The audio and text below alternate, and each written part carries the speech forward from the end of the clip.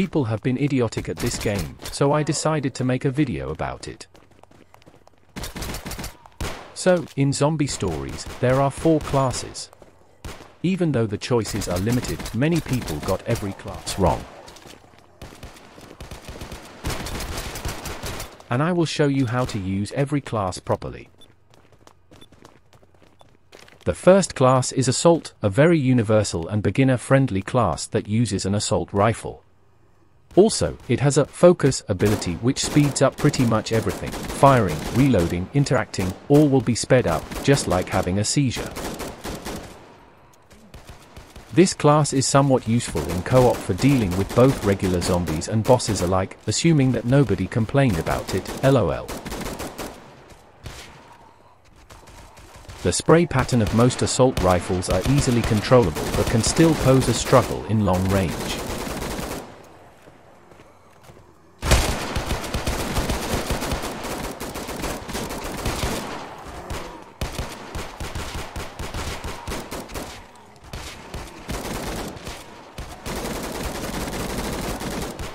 Fuck off, you son of a bitch.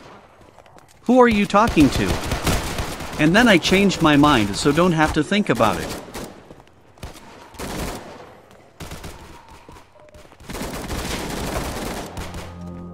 The next one should be Medic, a healer class that uses SMGs and provide medkits to other players, though the stock is limited.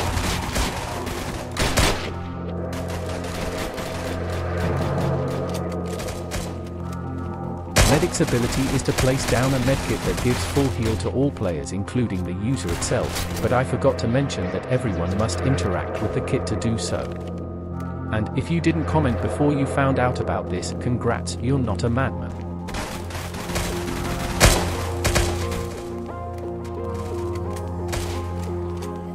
The SMGs here, despite being full auto and having fast fire rate, they don't actually throw you off, but deal somewhat small damage, and therefore only used for self-defense, especially if you're taking account of P90's existence as a PDW.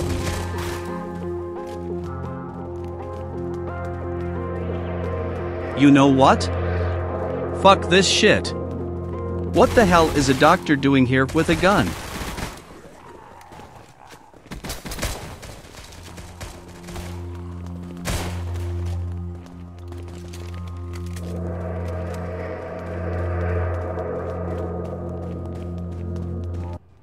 Next up, Support class. It's an obviously support class that uses more than one weapon type and provides ammo for other players including itself.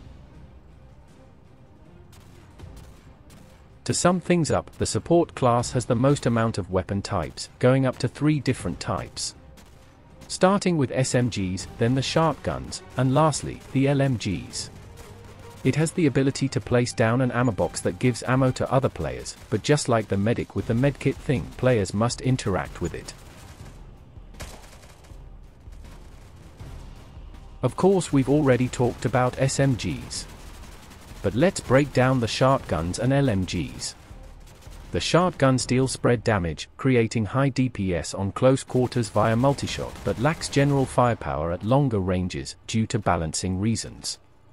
For the LMGs, they boast a largest load of ammo, but their recoil can be a nightmare for the untrained users, but nothing compared to hip-firing a sniper rifle later on. Why is everyone fucking wasting their ammo? Otherwise, this meta is getting fucked up by some idiots who just wanted a story. So there was a collision issue with that one piece of brick. IDK why it happened, but many people will assume anyone going through this pillar is hacking.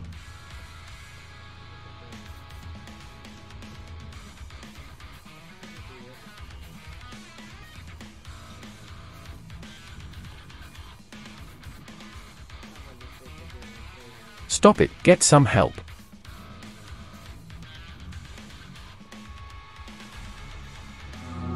Anyways, for the last class, the sniper. My least favorite class due to the game's CQB nature, only if it gets revamped. Sniper excels at taking down bigger enemies such as smashers and other bosses with their sniper rifles, but they are not going well against multiple weak zombies.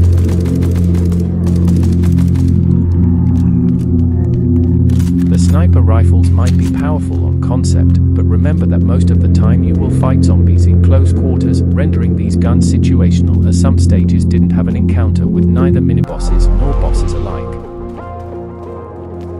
By the way, the matchmaking is kinda bad here because I met Chinese people and my keyboard is English. What do you expect from me? Say John Zena in the chat.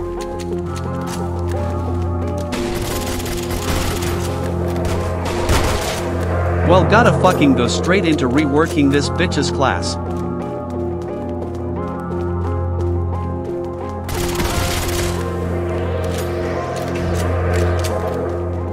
My approach here is to make snipers moveset weapon dependent. So, we got Assault's ability, Focus. Its sole purpose is to boost semi-auto rifles like the M1A1 carbine and notably fast bolt action rifles like Lee Enfield shown in the video. For support's ability, Ammo Box. It seems pointless at first, but realizing that most sniper rifles have minimal ammo reserve, especially the big-ass anti-material rifles with slow bolts, might make sense.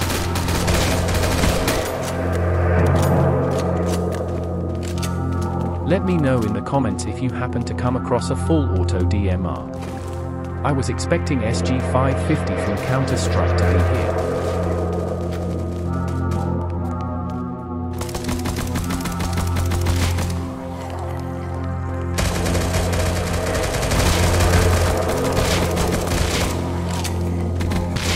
When toxic zombies didn't poison the players, you know something's wrong. Within the next few days, I'm about to move out whilst touching grass along the way. And I'm staying somewhere else for years to come, meaning that I'm not going back to gaming longer than what you think, and therefore I will switch the topic right away.